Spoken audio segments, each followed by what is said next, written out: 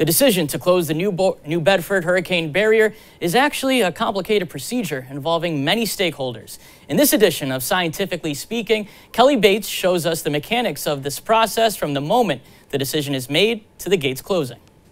There isn't one person who decides to close the hurricane barrier. The decision to close the gates of the New Bedford Hurricane Protection Barrier is made by agreement by town, city, municipal, and federal agencies. Needless to say, it's not made in a few moments' time.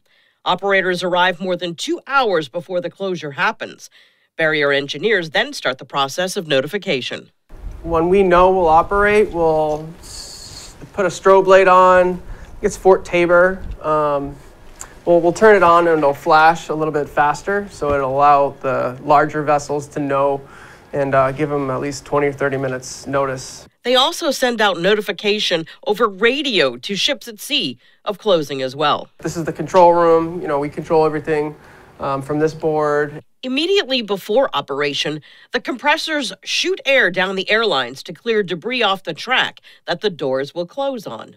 It's powered by 25 horsepower electric motors that are kind of connected to a 1800 to 1 reduction Philadelphia gear that is above a sprocket. So the sprocket rotates, and I'll kind of show you, onto a drive rack. So there's 100 drive pins on each gate that the sprocket rotates on, pulls the gates into the channel. The speed of the gates closing is variable. Slow at the start, then quicker, then slow again before closed. The whole process takes 15 minutes for the gates to meet in the center of the 150-foot channel.